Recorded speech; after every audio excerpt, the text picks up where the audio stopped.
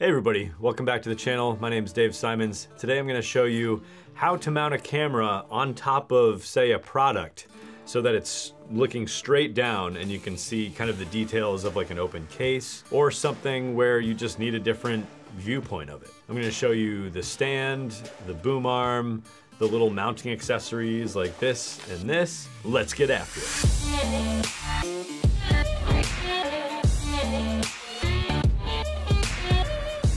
So the first thing is a C-stand. If you're a videographer or filmmaker, that is gonna be one of the first purchases you make beyond getting your camera, because you're gonna need at least a key light to mount on something like this. Currently I have two C-stands, and this one is from Impact. I got from B&H, it's about 150 bucks.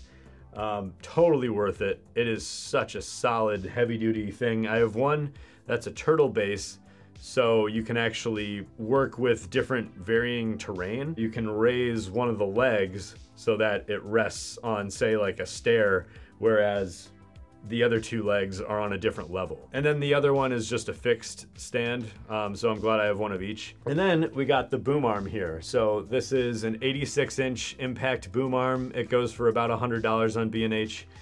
So worth it. This thing extends out, 7 feet.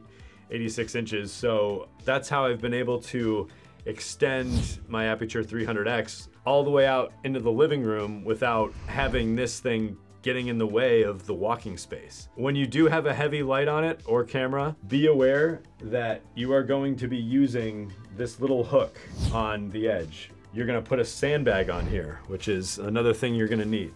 So you're gonna hang it right here. You're gonna make sure this is tight. So it's gonna counterbalance whatever light or camera you have on the stud end. This is a 15-pound sandbag from B&H that was about 25 bucks, already came with sand in it. You can do this much cheaper on Amazon or anywhere else really. If you buy the sand separately and buy usually they come in a minimum of 4 empty sandbags for like $5 to $10, something like that, and then you can buy like 50-pound sandbags elsewhere. And then to mount your camera specifically to the end of this, and this thing has a nice kind of rotating like half circle, half moon thing, and then you can fix it in any spot you want. So I'm gonna do about right there, looks right. Make sure that it's very tight. Two things you're gonna need to mount a camera. At the very least, you're going to want a stud with a 3/8 and 1/4-20 female adapters on this thing. So you're gonna need the C-stand, the boom arm, you're gonna need a ball head from a tripod. So this was from like an $80-something tripod, all aluminum. That's turned out to be a great purchase for photography. Make sure it's fairly solid and the load is like above 8 pounds. This says the load is only 8 pounds fully extended, but if you use a sandbag, it's able to hold a lot more.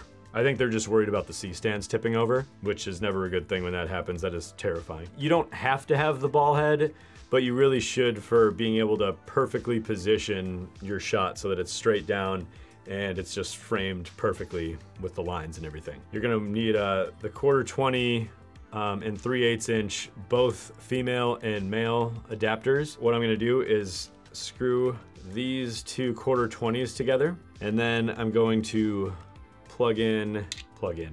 screw in the 3/8 to any tripod head.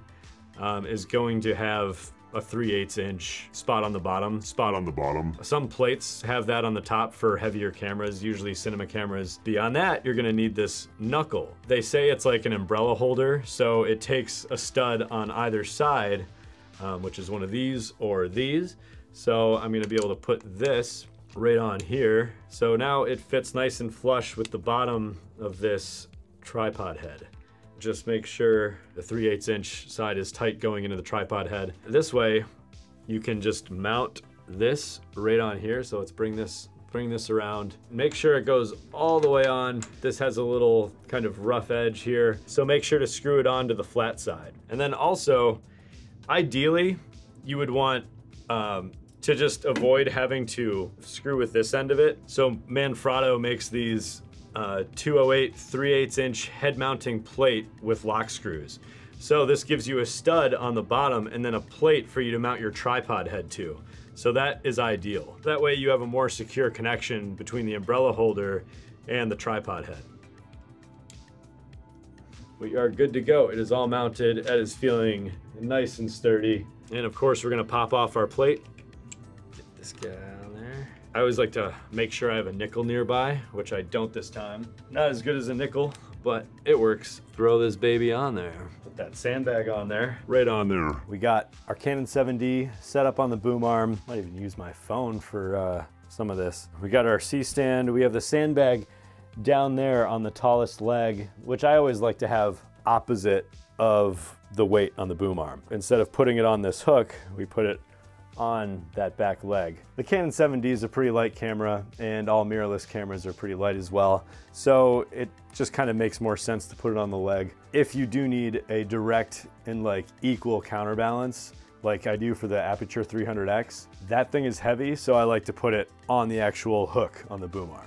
We're gonna bring in the product I wanted to display. So we're gonna make sure that this is a little bit higher.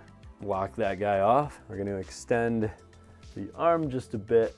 And then when you have the camera centered over your product or object, then it's all about fiddling with the ball head. And then you can get that in place so you have like kind of limitless customization, and then you tighten it on up and it's good to go.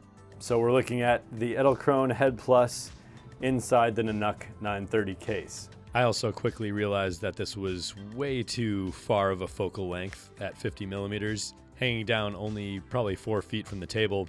So I switched on my Rokinon 14 millimeter manual focus lens.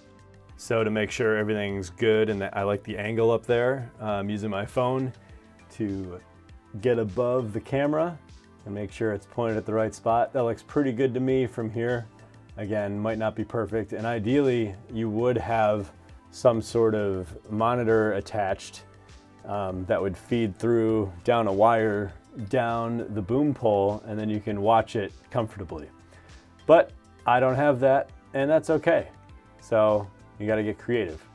Looking right down into the case. We got the Edelkrone Head Plus, and so I'll be able to, store like lenses like this and plenty of other spots and have it still close nicely. So I do love this case. It is great. You can store batteries in this section right here.